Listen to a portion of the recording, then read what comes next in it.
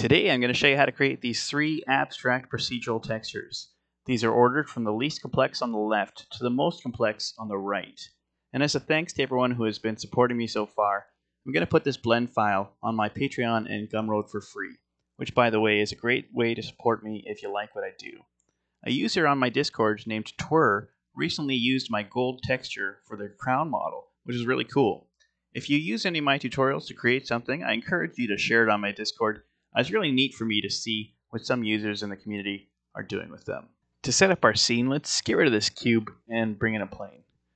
Change the entire middle area to your shader editor and just put that material that was on our cube on our plane. Hit N to get rid of this shelf on the right. Let's change the top right to the 3D viewport. I'm going to make this a little bit bigger so we can see what's going on. Zoom in and hold down Z and move my mouse up to go into rendered mode. This is the first texture we're going to create.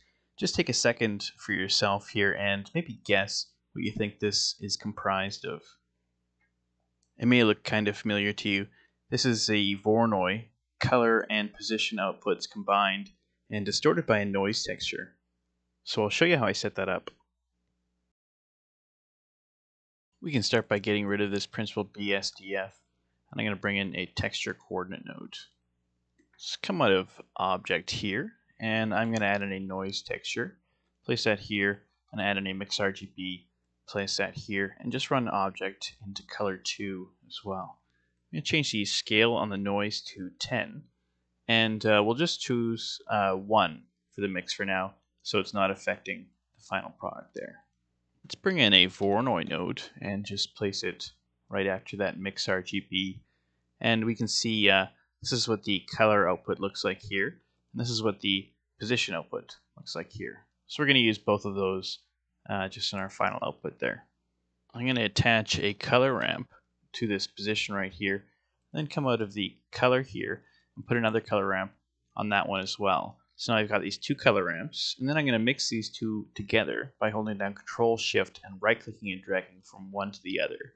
It just creates this mix RGB, which I'll open up here, and I'll just leave it on mix, and I'll change this to 0.98. So it's very much in favor of this bottom one here. For the top color ramp, I'll leave that as is, but for the bottom one, I'm going to change this bottom color to kind of a brown color, maybe something like this. Then change the type here to HSV, and then change it to far. And then what that does is it creates this kind of effect where it goes through all the colors, takes the longest distance it can to get to white. Then lastly, I'm going to decrease this mix right here and change it to 0.7. There we go. And there we go, we've got our color. So basically you can see the the color is showing through slightly from the Voronoi, creating these little cells here, and the position is having more of an influence by creating this kind of diagonal gradient effect with this color ramp here. This is the second texture we're going to create, so just take a second and try to guess what you think this is made up of. You might have guessed it's kind of a Voronoi distance to edge mixed with a wave texture there, and kind of overlaid with another Voronoi distance to edge. So I'll show you how I set that up.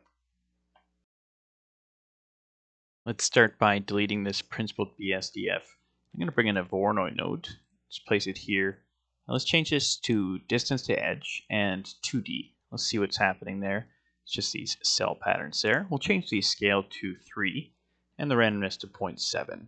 While this Voronoi is highlighted, hit Control T and make sure this object is going into the mapping node we've got set up there.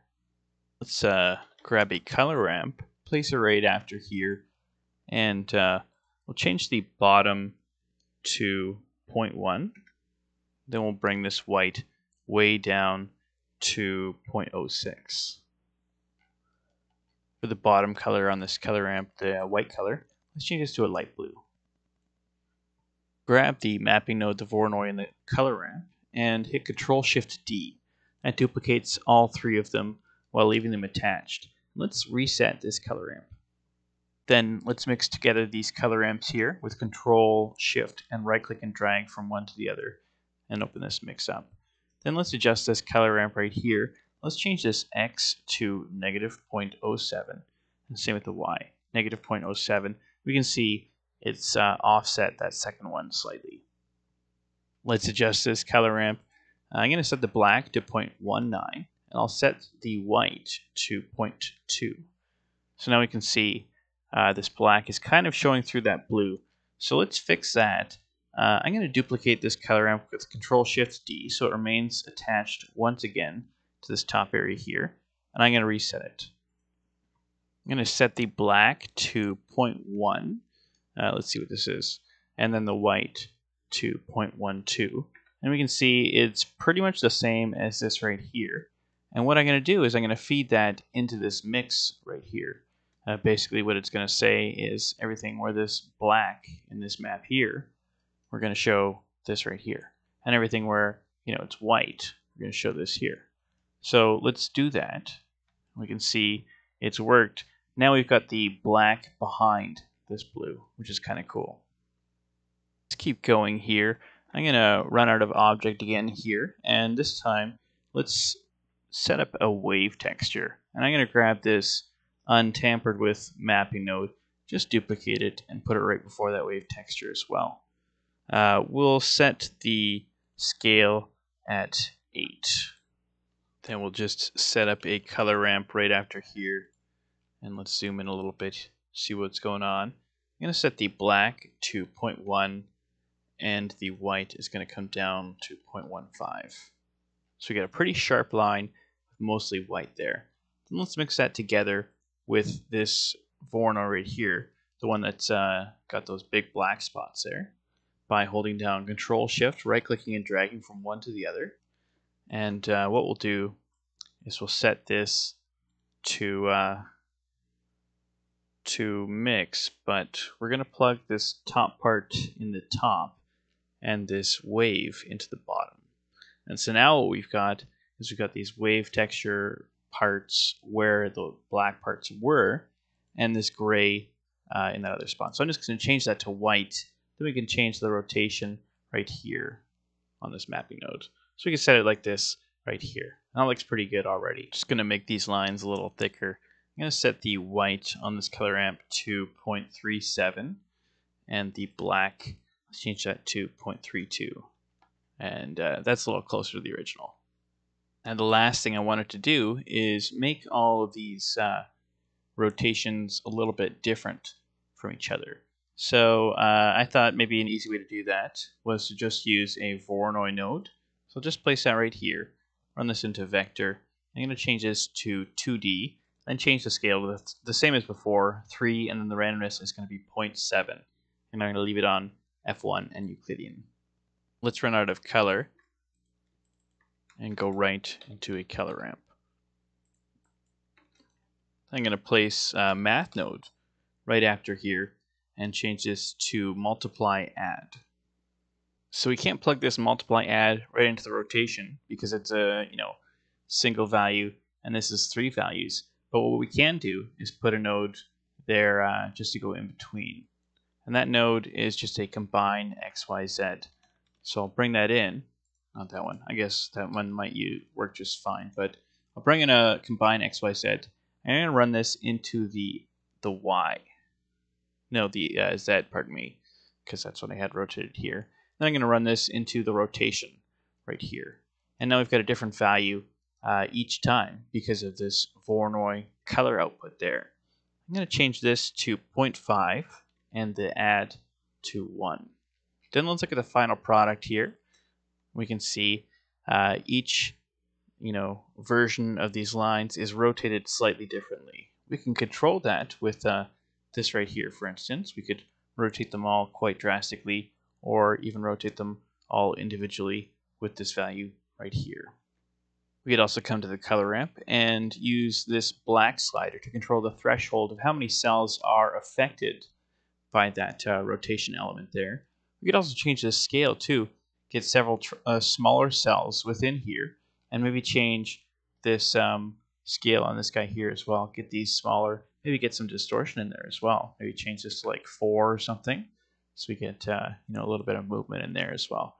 The possibilities really are endless. We could change this so there's a lot more black here. Pretty much all black. Looks pretty cool. Okay, on to texture number 3. This one here primarily uses a wave texture. And you can see with the green and the orange, at some points the orange crosses over the green, and some points the green crosses over the orange.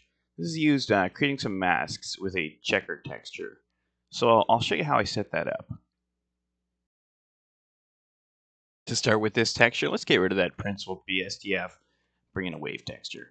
While this is highlighted, hit Control T and it'll bring up your texture coordinate and mapping node. Let's just look at the color. We see a bunch of vertical lines, and let's place a color ramp right afterwards. We'll change the scale on the wave to 0.91. Then let's change these sliders on the color ramp. We're going to change the black to 0.095, and the white is going to go to 0.105. So you have fairly skinny black lines. Let's duplicate this color ramp with Control-Shift-D so it remains attached to that wave texture. Let's just reset it. We're going to leave the black at 0, and the white we're going to bring down to 0.105. We're going to put 2 points in the middle there. This first one's going to be white. So let's set that up. That's going to be at 0.02. And this next one, in the middle of these two whites, we're going to change that to black. Let's set this to 0.095. So far, I have these two color ramps. This first one is just vertical black lines, and then this other one is the vertical lines, but it's got a different pattern. It's got that black stripe in the middle. Let's bring out this mapping node and replace it with a vector rotate node. Just place it right here. If we change this angle, we can rotate everything. So let's change this to 30.9. Let's grab these 4 nodes, the vector rotate wave and 2 color ramps, and hit Control-Shift-D. It duplicates everything while leaving it attached to that texture coordinate. We can see we've got the same pattern here, but let's change something. Let's just change this angle here. We know that the top one was 30.9, so why don't we do 180 minus 30.9? And that leaves us with this other pattern here, just sort of flipped around in the opposite direction there. Next, let's mix these two patterns together with Control-Shift, right-click and drag from one of these color ramps to the other. And we've got this interesting pattern with this mix. Let's open this up. We could change it to multiply as well and drag it across to 1, but it still doesn't give us a very good effect. It's just kind of overlaid across each other. Everything that was black, just remains black because black is 0, and 0 times whatever becomes 0. Let's change this back to mix and change it back to 0.5. We've got something in the middle now. If we used this as a factor, plug that in, we can see that it actually overlays one over top of the other. If we were to try to use this factor, it wouldn't work out quite so well. We'd also need to switch these back and forth here because this is showing you that's a black mask and it has to line up with the black color that's going to be in this socket here, which is this guy here. Let's switch these back though. I'm going to plug that in there and plug these back, and now we've got this pattern. Let's go forward from here. I'm going to grab all 6 of these nodes in the middle. I'm not going to touch the texture coordinate or this mix. I'm going to Control-Shift-D all of these guys so it remains attached to the texture coordinate because we're going to do something similar on the bottom. We're just going to put 2 other lines here that are near diagonal in the middle of these existing ones. So for this first one, I'm just going to kind of create a temporary mix here. Didn't mean to plug that into here. So let's plug that back into here. But if we look at this right here, it's actually both of those lines superimposed over each other. You can't really see because they're the same in the same spot right now. But if we move this back and forth, we can see we're moving it laterally there. So we want to choose a point where it's in the middle. Why don't we just do 3.2? That looks pretty good. We could line it up a little bit better if we wanted. Maybe 3.1 looks slightly better. I'm happy with that. Let's get rid of this mix. It's not useful anymore. So for this top color ramp, I'm going to get rid of this black at the very bottom. And let's change this to kind of an orange color. Then this black, let's set this at 0.05. And this white at the top, let's set this at 0.085. Just like that. So now if you look at it, we can see these orange lines here. For the color ramp right below it, let's set this black at 0.059, and the white will set at 0.06. For these other 2 color ramps down here, we could set them the same, or we could just kind of duplicate these and get rid of the extra ones. So I'm just Shift D'ing those color amps there and just getting rid of these other ones that we had left over when we copied this entire top section. We're not going to change anything except for the color right here where this orange is. Let's just change this to kind of a soft green, something like this here. Now we can see this is going the other direction. Why don't we do something more like olive, a little bit of yellow in there. Looks pretty good. It's totally up to you. Yeah, so now we can see this is going in the other direction, just like the one at the top was. Let's make sure that the green isn't overlaid with this one at the top here as well. So I'm just going to create a temporary mix here so we can overlay these on top of each other. Let's see what's going on. We want this green to be in the middle. So let's just see what's an appropriate number to put here. 3.1 seems to work great again. So you can change that up if you want, but I'm just going to leave it as is for now. Let's set up an overlay. Control, Shift, right click and drag from that orange to the green node. And let's just see what this looks like now. We've got these spots where, it's kind of overlaid on top of each other. And we can plug this top mask in if we want and have the orange over top of the green. But I want some points where the green goes over top of the orange as well. So that's where the checker texture comes in. There are a lot of different ways to do this, and this is just one of them. But basically what we need, let's actually go back to this just to illustrate it. Basically what we need is one strip of black right here, like all this area, one strip of white in this area here, and black down here. So each time these cross over, we'll have a different shade, either black or white. So let's illustrate that. I'm going to just get a preview coming out of generated, and I'm going to bring in a checker texture.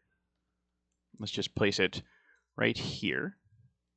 And we see that this is doing something wrong. We want it to go into the vector. We'll change this bottom color to black. And then let's put a mapping node here so we can manipulate it a little bit.